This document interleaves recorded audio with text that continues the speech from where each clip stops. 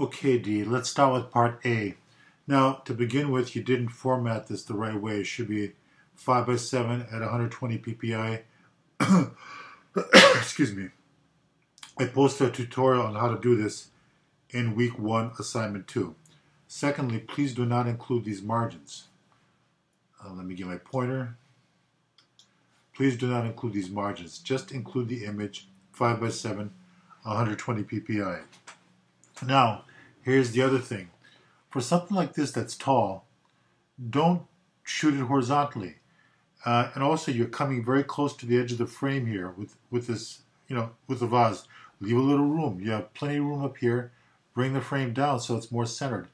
And this kind of background is not really an acceptable studio shot. You have to be able to have the viewer suspend reality, put him in a fantasy world, so to speak. This kind of line in your background isn't acceptable. In the beginning of the course, you were given certain parameters, how the background had to be a certain S-curve on your table. Also, what are all these scratches here? That's also not acceptable. I'm sorry, D. I gotta tell you this stuff.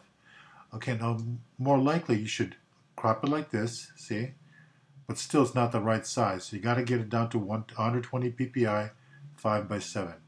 Now you would have been better off choosing a vertical off of your contact sheet. Okay, something like this.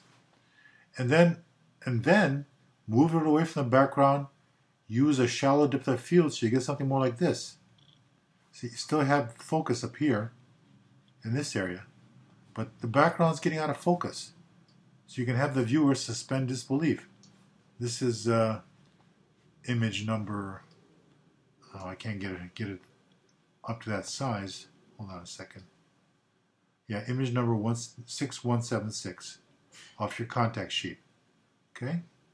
So just so you know. All right, now moving on.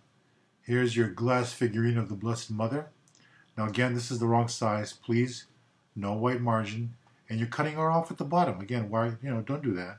Don't cut off your subject. You would be better off picking a vertical off your contact sheet like this. And plus a blurred background. Shallow depth of field, soft background. You don't need to include so much background. That's pretty much it. Okay, if you have any questions, give a shout out. I'll help you along. All right, D, take care for now.